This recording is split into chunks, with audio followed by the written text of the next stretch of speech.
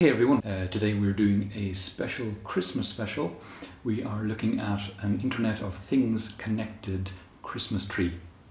So what you can see in the picture there is a Belkin Wemo switch, and into it we have plugged the Christmas lights on this Christmas tree. Now we're going to be able to turn that on and off using a mobile phone. So my phone here has a Wemo application on it. The Wemo application connects to the Wemo switch device, which you saw earlier is connected to my Christmas tree. We have a representation of a power button here. When I click the power button, the lights come on the Christmas tree.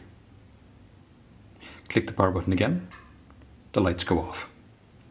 So my phone is connecting via Wi-Fi to the Wemo switch and turning the lights on and off.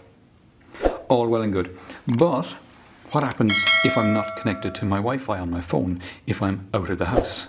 Well, this also connects over 3G. Let me turn the Wi-Fi off.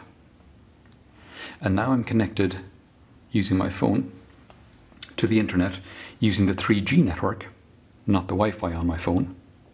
This will take a little longer, but when I press the on button, it takes a second or two, but you'll see the Christmas tree lights come on, and there they go. Christmas tree lights on. Takes a second or two, Christmas tree lights off. Wait a second or two, they're on. Wait another second or two, they're off. So I'm controlling these lights using the 3G network that my phone is connected to, which means I could be doing this from anywhere in the world. This tree is in my apartment in Seville. I could be controlling this from France, Germany, Ireland, Spain, America, anywhere in the world that has a 3G connection. Have a happy Christmas.